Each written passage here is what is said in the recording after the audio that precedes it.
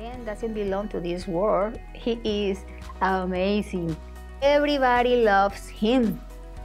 Everybody wants him around, you know. I never see something like that. I briefly worked at a different assisted living and I loved it. I quickly loved memory care. I always volunteered with the elderly and really wanted to get doing that full time. And so once I did, I quickly found out that I just loved memory care. I could speak the language and I just, you know, I came to life.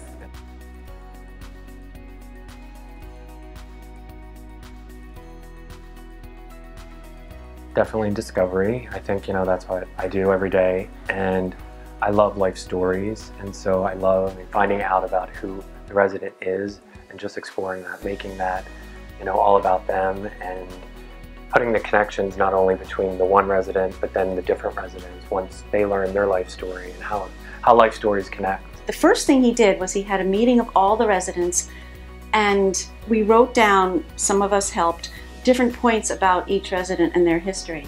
And then he had a little guessing game. It was a great way for everyone to understand and know who the other residents are and for him to find out who people were.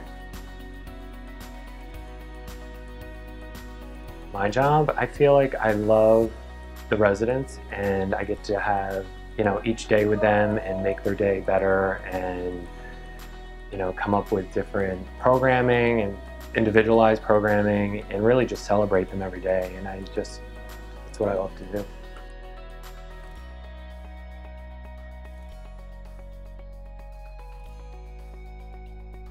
You know, what I do to fight the stigma, I think the best thing to do is just to let people be who they are and interact and come together as a community as one and just have everybody celebrate themselves as individuals. So I go for months at a time before I come back and visit again, and it's hard to leave each time. I feel a lot better now just having seen Dan's interaction and everybody else too.